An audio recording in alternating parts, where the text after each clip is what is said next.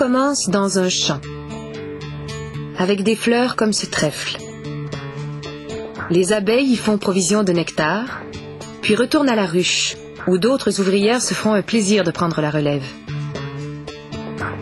Après l'avoir un peu mâchouillé, elles déposent le précieux nectar dans chaque petite cellule des rayons de cire qu'elles ont construites elles-mêmes. Avec le temps et quelques battements d'ailes bien placés, l'eau contenue dans le nectar s'évaporera pour laisser toute la place à ce miel bien collant. Ah oui, surtout, ne pas oublier de refermer chaque cellule avec de la cire d'abeille. Entrent alors en scène les apiculteurs. Les abeilles savent très bien se servir de leur dard si on les prend par surprise. Il faut donc vaporiser la ruche avec de la fumée. Un avertissement qui les aide à mieux accepter l'intrusion. Dans une seule ruche, on peut retrouver des centaines de milliers d'abeilles. Presque toutes de vulgaires ouvrières, mais néanmoins les fières descendantes de Sa Majesté, la reine de la colonie. C'est elle, la plus grosse abeille au centre de toutes les autres. Elle pond jusqu'à 2000 œufs chaque jour, de quoi assurer la prospérité de son petit royaume. C'est maintenant l'heure de déjouer les guerrières qui protègent la colonie. Voici un couvercle à senteur de cerise. Une odeur que les abeilles détestent. Elles se réfugient donc au fond de la ruche. Hop, on peut déjà retirer le subterfuge. L'astuce a fonctionné, l'apiculteur peut s'enfuir avec son butin.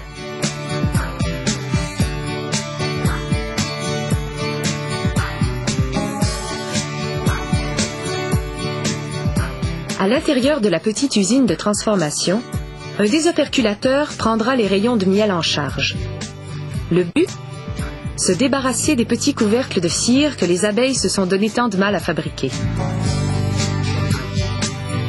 Ce qui reste, on s'en occupe manuellement. On installe ensuite les cadres sur une autre machine, et non la moindre, l'extracteur à miel. Toutes ces pirouettes forcent le miel à sortir des cellules. Après un petit filtrage, il est prêt à embouteiller. Dans certaines ruches, on a prévu des plus petits cadres.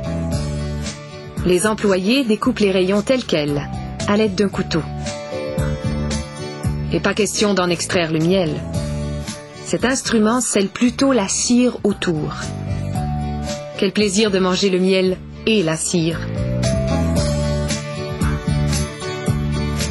Avec ces résidus de cire d'abeille, on fabrique des produits comme des chandelles, du poli pour les meubles et des rouges à lèvres.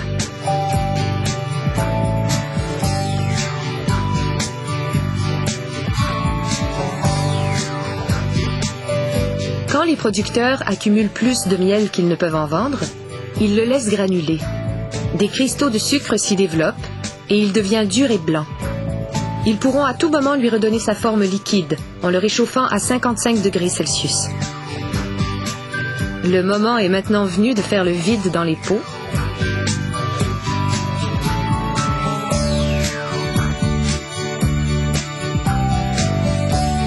Puis de les remplir. Une ruche peut produire jusqu'à 3 kg de miel en une seule journée. Beaucoup plus que ce dont la colonie a réellement besoin. Ce que nous mangeons, ce sont les surplus. La production de miel est efficace, tout en tenant compte du bien-être des abeilles. Ça n'a pas toujours été le cas. Pendant des siècles, tuer les abeilles était la seule façon d'obtenir le miel des ruches.